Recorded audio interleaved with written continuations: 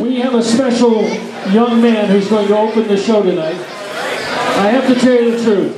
I have 4 kids, and I always dreaded getting phone calls about them getting in trouble. It didn't happen a lot, but it always made me leery and uncomfortable. But this guy may have called his parents with the greatest reason for being in trouble in the history ever. This guy on July 4th whipped out his guitar and his amp and broke into the National Anthem up in Neptune Beach at the city Pittman. Hundreds of people came and gathered around him while he played.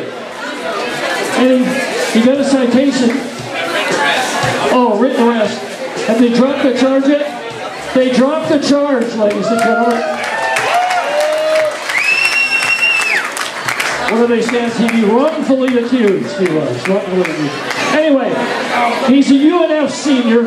He's a great American, and he's going to pay tribute to our country and the late great Jimi Hendrix on the guitar with the National Anthem. Get on your feet. Here's Lane Pittman.